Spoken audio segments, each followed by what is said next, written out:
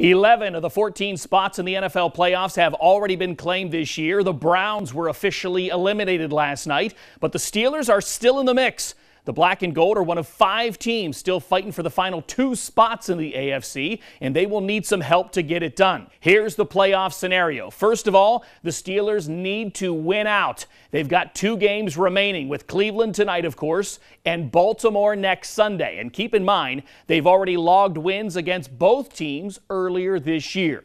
Secondly, they need the Colts to lose to Jacksonville next Sunday. Now, this is the tough one. The Jaguars at 2-14 are the worst team in the NFL this season. They do, however, have a win against playoff-seeded Buffalo on their resume, so they are certainly capable. And lastly, the Chargers and Raiders will play each other next Sunday, both of which are in playoff contention. A win by either team would not help or hurt Pittsburgh, but a tie would eliminate them.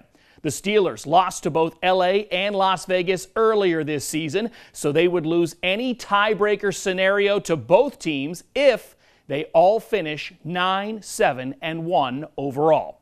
Right now, the chances of all that happening are not good. The Steelers' playoff odds just under 5%. It all starts tonight, though. Steelers host the Browns on Monday Night Football. Kickoff slated for 8:15 in Pittsburgh. For Sports Team 27, I'm Ryan Allison.